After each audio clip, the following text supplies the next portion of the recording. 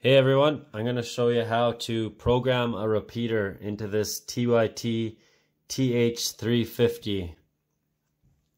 So start with entering the frequency of the output of the repeater you want to listen to. Then go to your menu, go to menu 14 and 15 is going to be your transmit tone and your receive tone. So if you need to enter one of those, so if the repeater needs a tone to access it, you need to enter it on the transmit. If the repeater is broadcasting a sub-audible tone, you need to enter it on the receive. So let's say our repeater needs a audible tone, a sub-audible tone to access it. So you go to the T, CDC, hit menu. And when it goes down into that menu, hit the VM button. And that allows you to cycle through the different types of tones. So we have a sub-audible tone. So you're going to go to there and then we'll turn it up. Let's say it's 127. So there you go, 127.3. When you have the tone you want, hit enter to save it. Now that's saved as your transmit tone. So you'll be broadcasting a sub-audible tone on this memory channel when you save it. Then you got to go up to your offset, which is menu 26, I think. So let's say that this repeater has a positive offset. That's your only options here. No offset, negative offset, positive offset. So we'll hit enter to choose that. We'll go to menu 27. Typical VHF offset is 600 kilohertz. So that's what we have entered in there.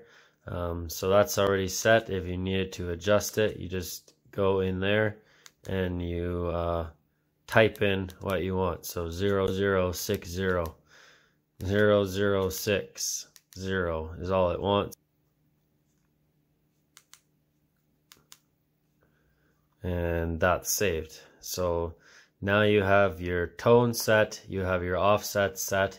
So all you really need left to do here is to save this channel. So exit out of the menus and hold the menu button until that little guy pops up over there. And then that's giving you the number of the memory it's gonna save this channel in. So we'll go with 20. We'll hit enter. Okay, then I'll switch over to my memory channels. So I have my memory channels programmed in here, and that receiver we just programmed in 146200 now comes up as memory channel 20.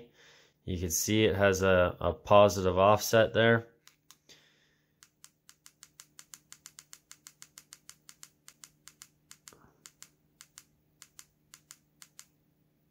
And it has saved our transmit tone, our sub-audible tone. So that's all there is to programming this radio from the keypad. You can save a name to the channel through the programming software. So if you get the cable that plugs in here, it's available pretty cheap. The programming software is available for free. And in that software, it has a slot column for you to enter the name for the channel. So that's why my other channels show up with a name on them. But you just can't program the name in from the keypad for whatever reason. So you'll need to get the programming software for that. But other than that, there's no name on there. But that repeater is plugged in, good to go. We can use it. Hope this helps somebody out. Thanks for watching, everyone.